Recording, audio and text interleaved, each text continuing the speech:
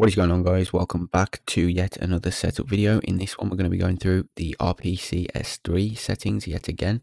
So we're going to start off by installing some firmware. We need to basically install the newest update or the whatever update you want to be running. I recommend using 4.88, but in this one that's what I'm going to be setting it up to. So the video is going to be set up into different segments. There's a timestamp in the description. We're going to be running it 4K as well as 1080p. So the video is set up into 4 different sections. Like I say, we've got 1080p using OpenGL, we've got 1080p using Vulkan, we've got 4K using OpenGL, and we've got 4K using Vulkan. There's also download links in the description to the version of the emulator, literally exactly how my emulator is with everything in it. There's a download link in the description for that if anyone's interested. I guarantee that it's safe and virus checked and everything. It's just uploaded onto a G drive, so it'll save all this prerequisite messing around getting all these different file updates. There's also a link to this website where I've just got the firmware from. It's called TechSpot. It's a safe website. Again, guaranteed there's nothing on there that's going to be infecting your PC. So once we've got the firmware, you install it by going File, Install Firmware, and then we're going to be going through our settings here. So yeah, this is the version that we're going to be using, RPCS3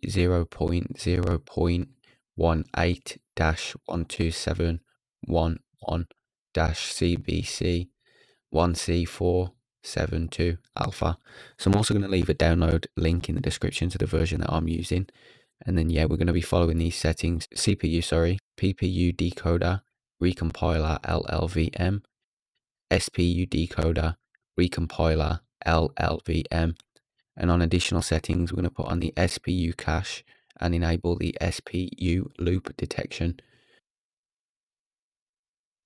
And in the settings on the side, as you can see, we've got SPU block size set to safe. Preferred SPU threads, we're going to set that to auto. You can set that to as many as you want. But yeah, I'm going to put it to safe mode. And the preferred SPU threads, that's basically how much of your CPU you want the program to be using. I'm going to set it to auto. And then yeah, thread scheduler, which you leave that on operating system. I'm going to apply this. We're going to apply it all at the end when we've done all the settings. I'm also going to show you the difference between playing on OpenGL as well as the difference between playing on Vulkan. So to start with, we're going to leave it on OpenGL. And yeah, just follow these settings basically. Default resolution 1920 by 1080. Resolution scale is set to 150%. Resolution scale threshold is set to 1024 or 31 times 31. Shader mode on async multi-threaded. And the additional settings, we've got stretch to display area and multi-threaded RSX. So yeah, these are the settings that I'm going to be starting off with. To be honest, OpenGL isn't the best to use. Vulkan definitely gives you more frames, and I'm going to show you that in a second. But yeah, like I say, different settings for different people. Sometimes these settings don't work perfectly. And here, guys, by the way, as you can see, I've got this set to X Audio 2. But there is a couple of ways, because some people were having issues with the lag and audio lag and slow motion and stuff. But if you are having that, you just need to basically enable time stretching. And another good idea as well is to maybe turn VSync on. That sometimes helps when it comes to a slowdown as well. The minimum requirements for the emulator are definitely going to be in the description below also. So you need at least 4 GB of RAM, even though 8 GB is recommended. And I'd say at least a 6-core processor. And GPU, obviously you can call it on, you should really know if you're powerful enough to run it or not. I'm not being like nasty when I say that, but you know that if you've got like, say, below a 780, you're probably not going to be running this. But I'm running this on an RTX 2080. And yeah, I'm just going to be showing you basically the difference.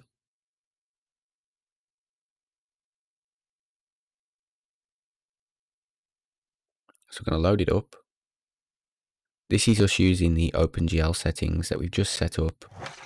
As you can see, we've got well over 60 frames. That's all you need really to play smoothly. In this video, guys, as well, I'm also going to be showing how to set up 4K. I'll have a timestamp in the description so you can look at whichever settings you need to. So the beginning part is going to be just the general setup using OpenGL. The second part is 1080p gameplay using Vulkan. So yeah, as you can see with OpenGL,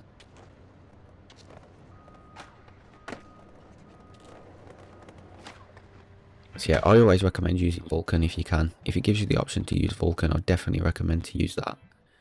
But yeah, like I was saying, the third part is going to be how to set this up into 4K. So you're going to be able to run smooth gameplay in 4K. As you can see, I'm running well over 80 frames at the moment, which is more than you're ever going to need to run this game. But yeah, now I'm just going to quickly show you the difference between OpenGL and Vulkan. So we're leaving the settings exactly the same as they were. All we've changed is gone from OpenGL back into Vulkan mode. And I'm just going to show you the difference because it's a massive difference when it comes to FPS.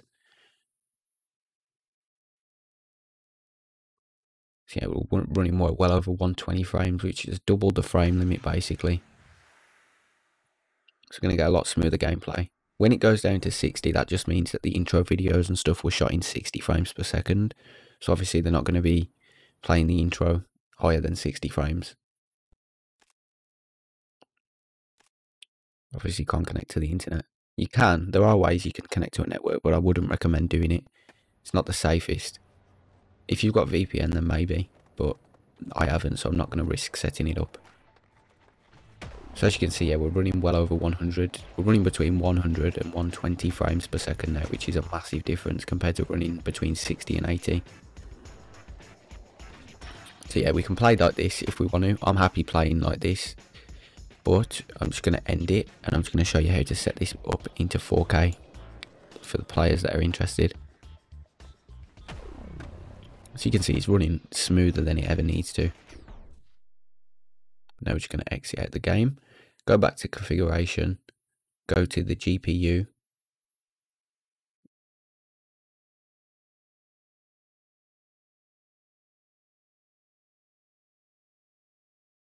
so you can see it's 38.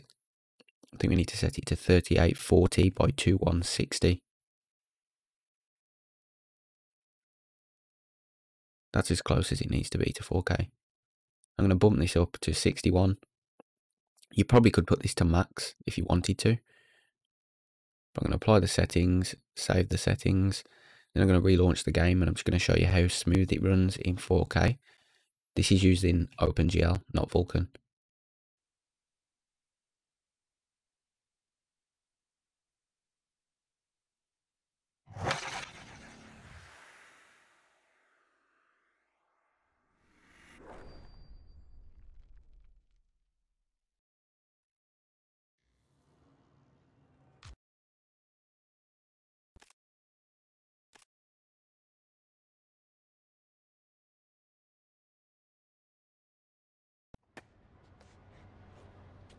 So as you can see, we're still getting a good, decent 100 frames per second, which is really nice, really smooth. And you can probably tell that the gameplay has cleared up somewhat, the textures and stuff, a lot higher quality.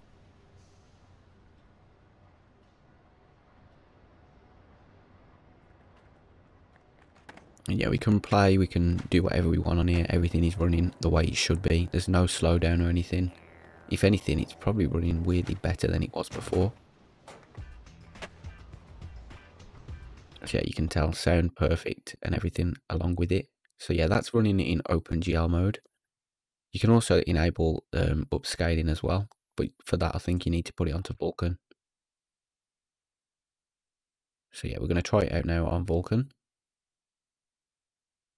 You can upscale in Vulkan. I just wanted to, again, show you the difference between running it in the two. I have better luck with Vulkan, but I know that some people in the comments on the last video were having better luck with OpenGL, but it all just depends on your PC, to be honest, what you're running.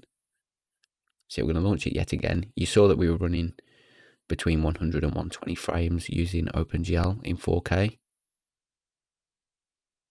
And now I'm just going to see how we run using Vulkan in 4K.